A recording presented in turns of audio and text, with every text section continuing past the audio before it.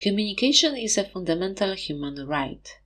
We have experience, we share experience, and we have more experience together. Do you agree?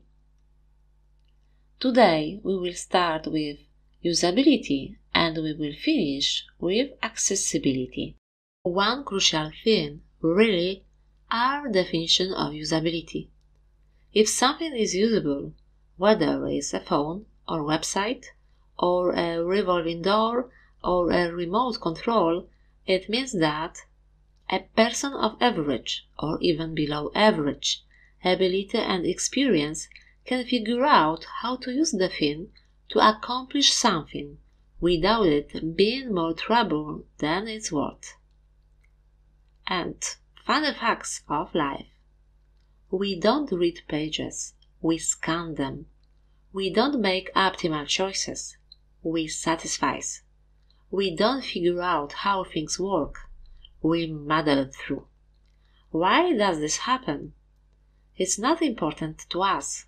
For most of us, it doesn't matter to us whether we understand how things work as long as we can use them. It's not for lack of intelligence, but for lack of caring. It's just not important to us. If we find something that works, we stick to it. Once we find something that works, no matter how badly, we tend not to look for a better way. We'll use a better way if we stumble across one, but we seldom look for one. The myth of the average user.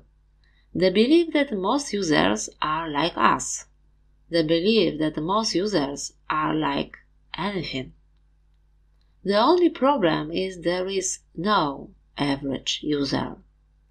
All users are unique, and all XYZ use is basically idiosyncratic. Where debates about what people like waste time and drain the team's energy, usability testing tends to diffuse most arguments and break impasses by moving the discussion away from the realm of what's right or wrong and what people like or dislike, and into the realm of what works or doesn't work. The most important lesson is that everyone uses the XYZ tools quite differently. Welcome to Accessibility for Everyone. In this book, Laura Kalbag talked about people who have disabilities rather than people who are disabled. We should consider the needs of our diverse audience rather than create a false separation between people without disabilities and people with disabilities. Can we agree to stop making excuses? It's too hard and there's too much to do. Types of disability. 5 main areas of disability affect our use of the web. For example, visual impairments, auditory impairments, motor impairments, cognitive impairments, and vestibular disorders and seizures. Cognitive difficulties are incredibly diverse, and the way people interact with web content will vary depending on their condition.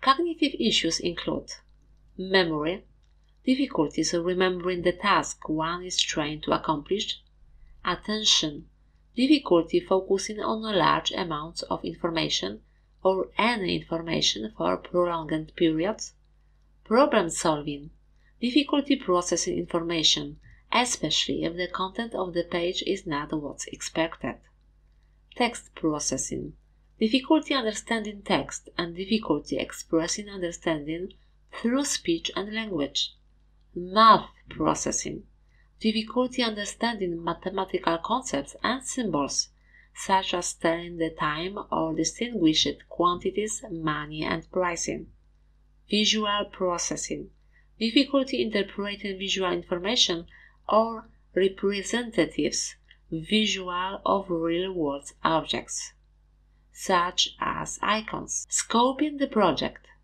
At the beginning of a project, you will need to make many decisions that will have an impact on accessibility efforts and approaches, including What is the purpose of your product? Who are the target audiences for your product? What are their needs, restrictions, and technology preferences? What are the goals and tasks that your product enables the user to complete? What is the experience your product should provide for each combination of user group and user goal? How can accessibility be integrated during production? Which target platforms, browsers, operating systems, and assistive technologies should you test the product on? Research isn't just asking people what they like. If you ask people for their favorite color and Susie likes white but Annie likes blue, that's not going to help you design your website. Instead, research helps uncover people's motivations and habits and how those might translate to their use of our X, Y, Z. How to start? To improve the experience for everyone, we can focus on the usability of the XYZ across 4 broad steps. Visual, make it easy to see. Auditory, make it easy to hear. Motor, make it easy to interact with. Cognitive, make it easy to understand. Thank you so much. If you find this content helpful for you, subscribe and share, and see you next week.